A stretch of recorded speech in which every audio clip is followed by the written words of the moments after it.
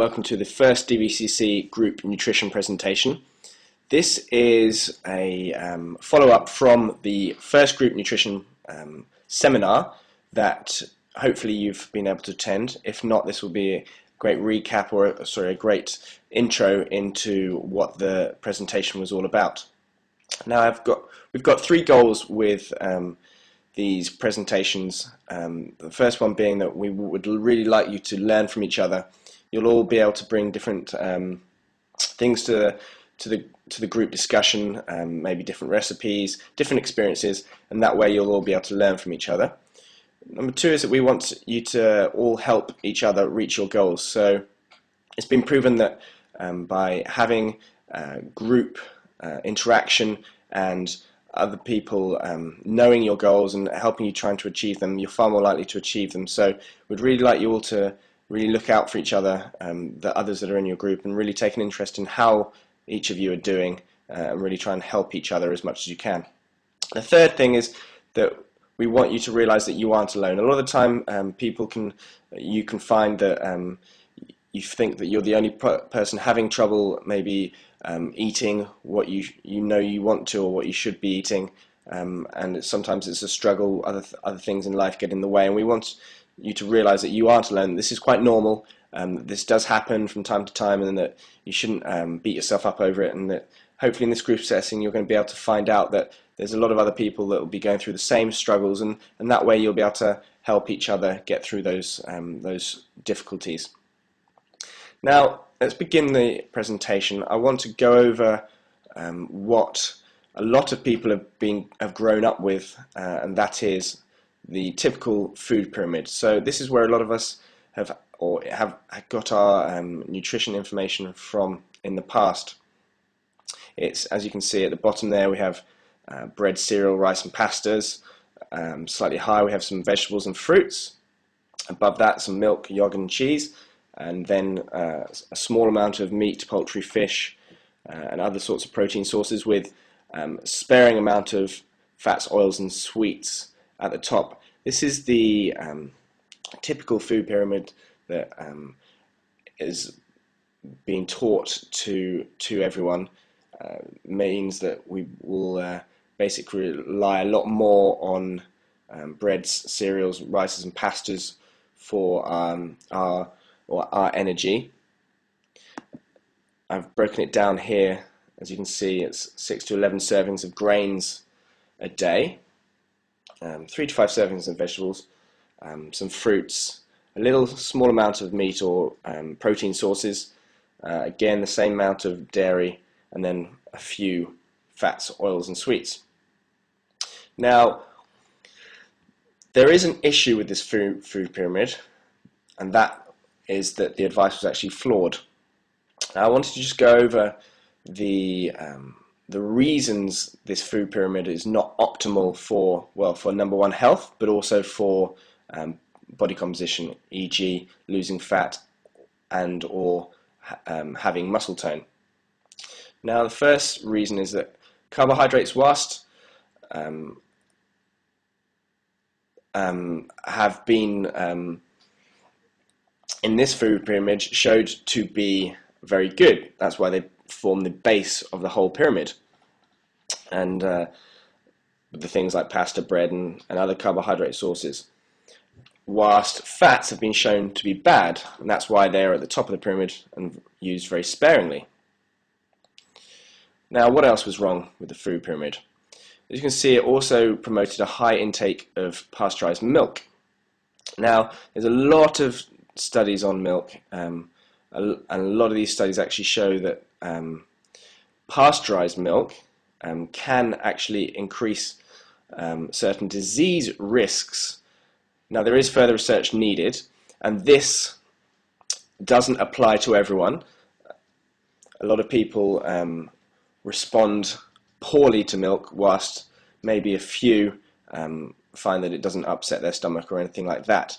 Now, the reason a lot of people respond negatively to pasteurized milk is of something called lactose intolerance. Now, this has also been linked with certain cancers, as well as the fact that milk drinking does not even seem to offer protection against osteoporosis, which is one of its main benefits that it's been sold on. And their studies prove that it's not actually an effective way to avoid osteoporosis, although fruit and vegetable consumption has been proven to help avoid thinning of the bones, which we call osteoporosis. Further problems with the standard typical food pyramid are that there's no nutrient timing. When I talk about nutrient timing, what I mean is that there is no time there where it's said it's best to eat certain types of food, e.g. carbohydrates, when it's actually been proven that there is an optimal time to eat something like carbohydrates where it has a large role in recovery and also in losing fat. So as you're going to learn today, when we eat our carbohydrates is very, very important. So it's not a case of necessarily cutting them down or taking them out of your diet completely. It's a case of putting them in your day around about exercise. So as I've gone through the standard food pyramid, the standard way that we've all been brought up to think of food and its problems, I'd like to introduce what we call Double Vision Conditioning Center's My Plate. Now this is based on a precision nutrition format. Precision nutrition is the #1 resource for up-to-date and cutting-edge nutrition information. And it goes along the lines of a plate of food. This is not the first time that plates of food examples have been used to demonstrate how we should be eating, but this is the most up-to-date and most effective way there is for health and for fat loss. Now, what it does is introduce what to eat and drink, when to eat it, and how much to eat. Now, to explain, as I mentioned earlier, exercise plays a really big role in energy expenditure, i.e. how much energy we burn, how many calories we burn, and how your body reacts to the food that you eat. Therefore, we need to have two different sorts of plates. One for when we haven't exercised and one for when we have just exercised. Now, these plates are a way to really visualize what your plate of food should be looking like and at what time of day, e.g. if you've just exercised or not. Now the first plate is an anytime meal. So we break up meals into anytime meals, basically meals you can have whether you've worked out or not throughout the day whenever you'd like. And we also will break them down further into post-workout meals. So starting with the anytime meal, this is literally for all your meals not directly after a workout. Now, as you can see, it involves protein, including red meat, chicken, fish, eggs, or vegetarian sources. Veggies, which include a wide variety of different sorts of vegetables. And then fats, including healthy oils, nuts, and seeds. Whilst we have some water or tea to drink. We'll then introduce the post-workout meal. This is your first meal after an intense workout. So that's why it's called post-workout meal, and it involves slightly different types of food. So we still have the same protein, including red meat, chicken, fish, eggs, or vegetarian sources. You can see that takes up half the plate. We then have veggies and fruit, including a wide variety of vegetables and some fruit, whilst at the side there we have a small amount of starches, including potatoes, pasta, rice, or bread. And again we have water or tea. Now, this is a plate for vegetarians. So vegetarians are a slightly different type of plate. There is no post-workout plate, as generally a vegetarian diet needs to have more carbohydrate purely as there is not as many lean sources of protein that vegetarians are able to have. Therefore, they generally have more carbohydrate in their diet. So this is a plant-based eating plate where we have protein, plant proteins including beans and legumes. Now I'm going to give you a list of different sorts of proteins and things like that later on. And also you're going to receive a large number of recipes that follow along with this plan, e.g. anytime meals or post-workout meals. So going back to the plant-based eating, there's starches, a small amount of starches, including sweet potatoes, breads, etc. A small number of fats, including healthy oils, nuts and seeds, and then, as you see, a large amount of veggies, half the plate, including a wide variety of non-starchy vegetables. That's mainly green sorts of vegetables. And again, we have a small amount of fruit for dessert, or only after exercise. Again, water and tea to drink. So now that I've given you an overview of the different types of plates, I want to go and introduce you to the 5 food habits. Now, these are habits that I'd like you, or we would all like you to think about whenever you're eating a meal. Now, habit number 1 is to eat slowly and stop at 80% full. Now, the reason for this is that many of us eat far too quickly, and at each meal we expect to eat to the point of fullness. It's very important that you listen to your hunger and appetite cues, so you don't carry on eating until you have to loosen your belt. That would basically mean you've eaten too much. It takes about 20 minutes for our satiety mechanisms, basically the mechanisms that tell us when we're full, to kick in. Therefore, if we eat quickly, we're going to tend to eat a lot more, and that's actually been scientifically proven. The quicker you eat, the more calories you actually take in. An excellent goal is actually to make a meal last 15 to 20 minutes per meal. That's at a minimum. Now, I understand that this is probably quite a large order to start with, and also there's times when you're in a rush and you won't be able to spend that time. But if you know that when you can do, your aim is to really lengthen the meals. So to start with, if you try taking a seat when you do eat, slowing down, turning off any sort of distractions, TV and the like, and try to take smaller bites and to actually taste your food. So basically take a little bit more time over it, and to change your goal to eating until you're no longer hungry instead of eating until you're full. A lot of us have trained ourselves to try and eat as much as we can, as quickly as we can, and like I said, you're going to end up eating a lot more calories doing it that way. On the other hand, if you are looking to put on weight, you are encouraged to eat faster and until you're 100% full or more.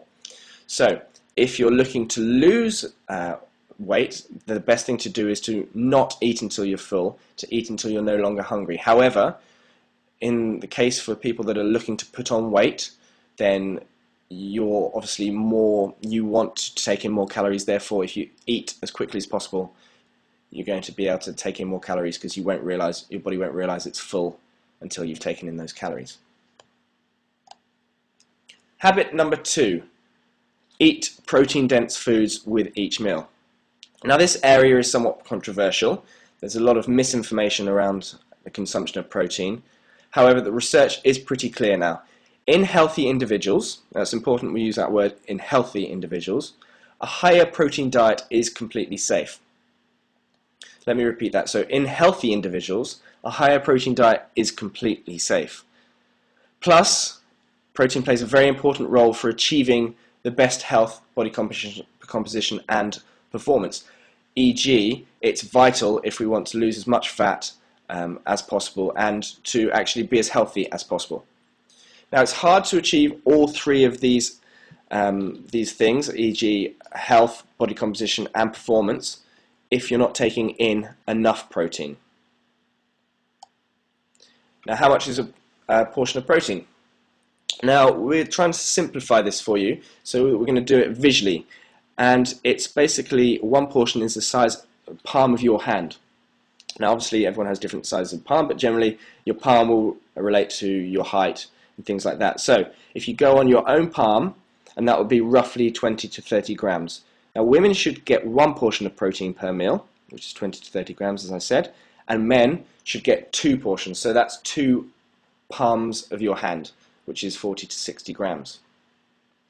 So every meal, if you just know that to have your protein intake optimal, you're going to look for, if you're a lady, a palm of your hand as the amount of protein you have, or if you're a man, 2 palms. So if you follow this advice, not only are you going to ensure an adequate intake of protein, but you're also going to stimulate your metabolism, as protein is very important in thermogenesis and basically burning more calories. Improve your muscle tone. Basically, your muscle can't actually survive if you don't have enough protein. E.g., you need to have protein in your diet if you want to have muscle tone, and also recovery, and to reduce your body fat. Habit number 3, eat vegetables with each meal. Now, a lot of us have grown up with this, and we were actually taught that we should have vegetables, but that doesn't necessarily mean that we have made a big effort to make sure that we do. Now, vegetables provide, most people know that they're good for us, but the reason they are good for us is they provide micronutrients, which are vitamins and minerals, and also plant chemicals, things like phytochemicals, that are essential for a proper healthy functioning of the body. However, they also provide what is called an alkaline load to the blood. That's where basically they counteract the acidity of protein and grains in the diet. Protein and grains are acid in the body. Now, it's not healthy for a body to be too acid. It wants to be around about neutral-ish. So too much acid actually results in bone loss and loss of muscle mass, as our body eats away at those two things to try and then neutralize the acid. So the more alkaline we can be, and the better for our body, the healthier our bodies. So that's how I mentioned earlier that the most effective way to prevent osteoporosis is to actually keep an alkaline body, and to do that we need to eat the right amount of vegetables. So like I mentioned, dairy has been proven not to be effective at prevention of osteoporosis. Eating enough vegetables has been shown to be effective, as it alkalines the body. Now, this is an important habit, so to include at least 2 servings of fruit or vegetables per meal. So, to define a serving is 1 medium-sized fruit, which is about 100 grams raw chopped.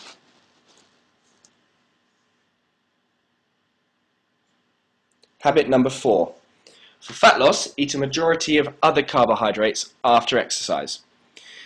If your goal is to lose fat, you have to earn those higher carbohydrates meals by exercising first. So, as we refer back to the plates, there's the anytime plate and the post-workout plate. So, if your goal is to lose fat, you have to earn a post-workout plate. You can't eat that type of meal, unless you have exercised first.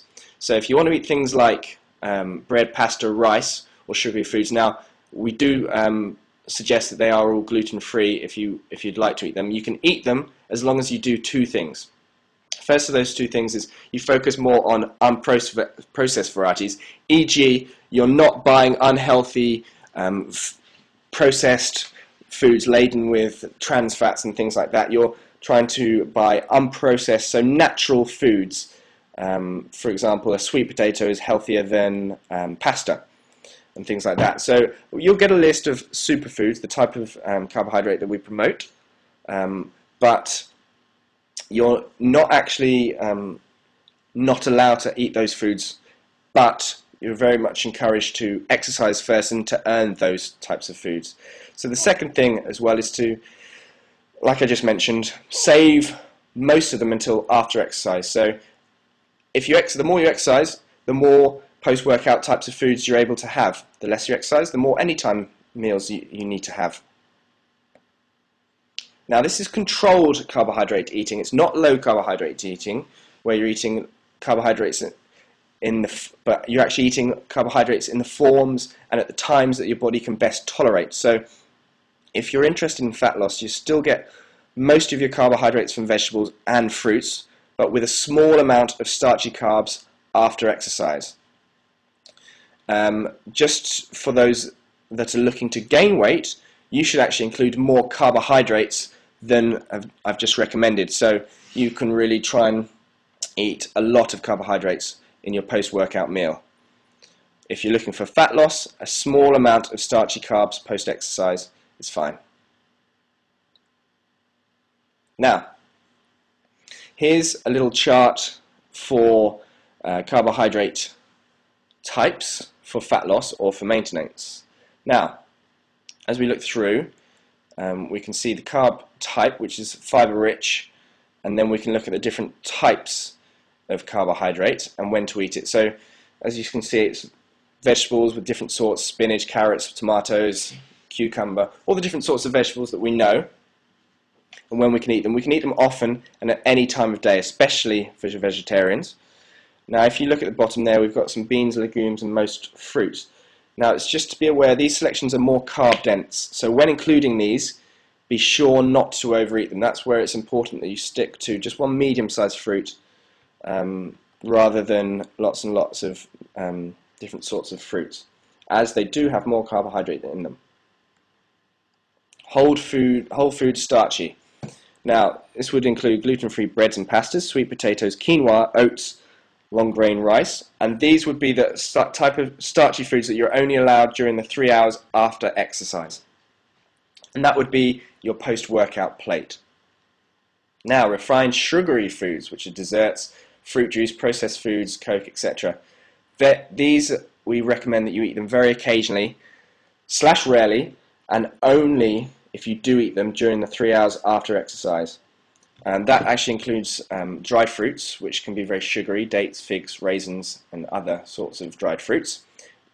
Just to reiterate, eat them occasionally, very rarely, and only during the 3 hours after exercise.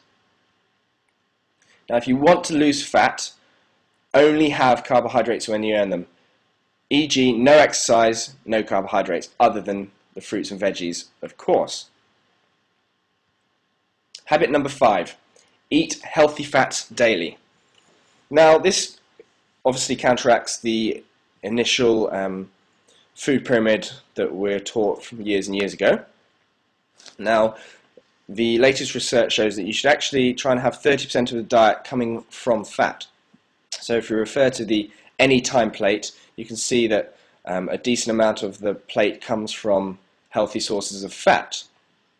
One thing just to mention as well is that one of the differences between the anytime and the post-workout plate is that the anytime has more fat in it, whereas the post-workout plate will have less fat in it. That's purely because you don't really want to combine amounts of carbohydrate with too much fat. It's basically either having one or the other. So in the anytime plates, you've got more fat, less carbohydrate, and in the post-workout, you've got more carbohydrate and less fat.